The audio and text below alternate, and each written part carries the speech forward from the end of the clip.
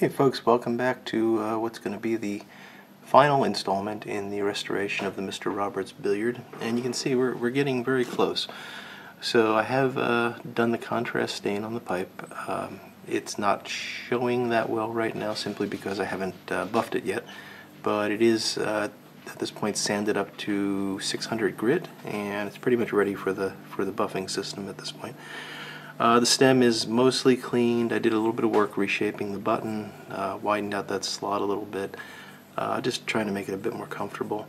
And you can see we got most of the oxidation off. There's still a few spots like right down here at the junction and some right around the button that I need to work on, but we'll get to that. The next step is to adjust this stem so that when it screws on, it's screwed on straight. So to do that, we will separate the two parts. I'll put the stem aside, and we will use two tools. One is pretty simple, a pair of pliers with some somewhat ancient electrical tape around the ends to keep it from marring anything. That's really just to prevent the the lines in the pliers being transferred over. So it's just a little bit of give that it has, and we'll use that to grab onto this and allow us to turn it. And to heat it, I have here sorry about that, just a heat gun, a simple, non-adjustable, straight shot heat gun. Try not to knock the camera this time. So I'm going to go ahead and heat this up, and then I'll show you my attempt to turn it. And just to make sure I've got this right, let's put it back in the stummel and think through this for a second. So we know that it's turning too far in this direction, so what we'd like to do is move it back like so. So to do that, we actually want to advance the screw a little bit so that it tightens quicker, or before we get to this point. So to advance the screw, that's going to mean turning this in a clockwise fashion as we're looking at it. Okay, so I'm going to heat it up now and then attempt to turn it and hopefully show you that. And of course I'm going to edit out the heating part because it's going to be boring. So stand by, I'll be right back.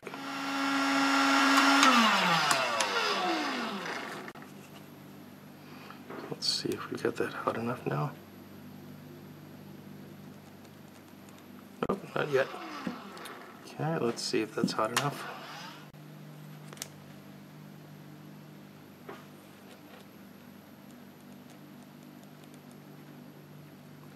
I think I felt it slip a little bit there. Okay, so we'll give that a second or two to cool down. You can see the heat's actually bringing out some of the remaining oxidation around the stem there, which is kind of interesting.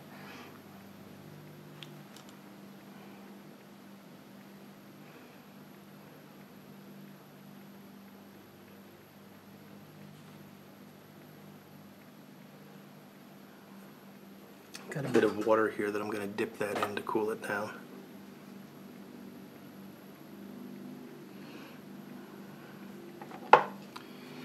And that just set things more quickly for us. And let's see if we've done what we hope we've done. Yes, we turned it the wrong direction. Okay, live and learn. Let's see how this goes now. I do believe that turned, so we'll put that in a little bit of cool water now. Hopefully I had that in the shot, I wasn't looking at the viewfinder.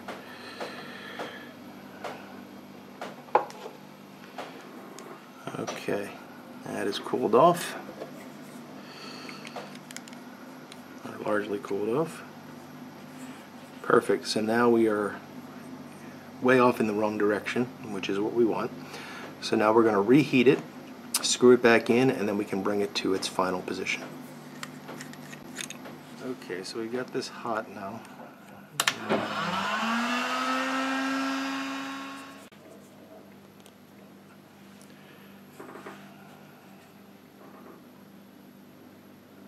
I think I actually overshot that a little bit, didn't I?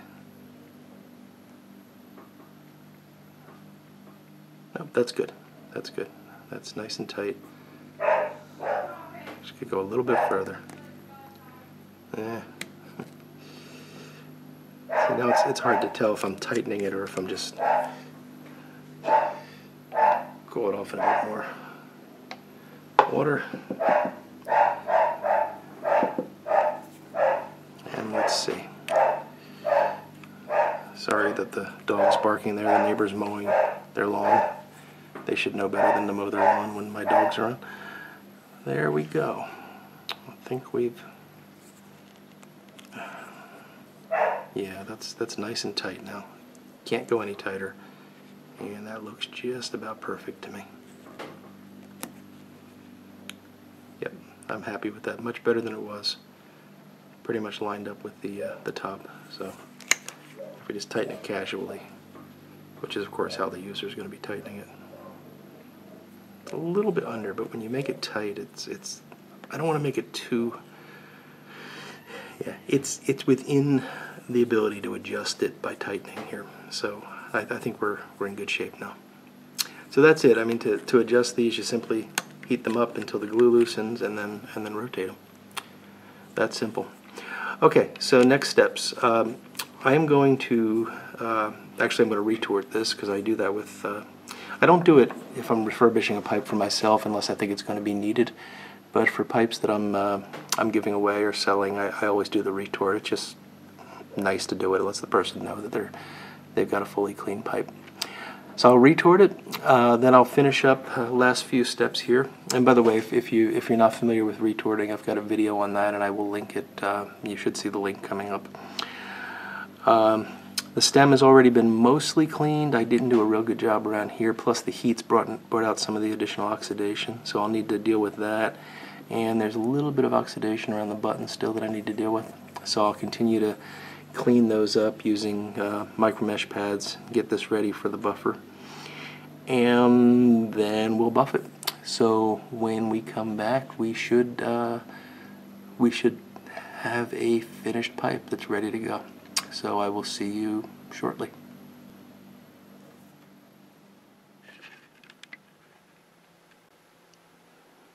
Well, folks, we are officially done with the restoration of the Mr. Roberts Billiard, and I think overall it came out quite nicely.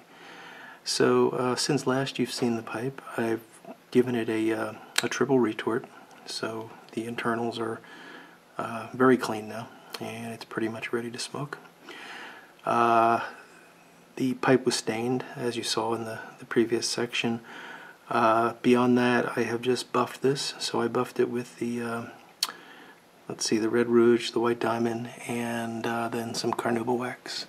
And I did an additional bit of work on the stem just to clean up some of the oxidation that was apparent right around this junction, and some right around the button.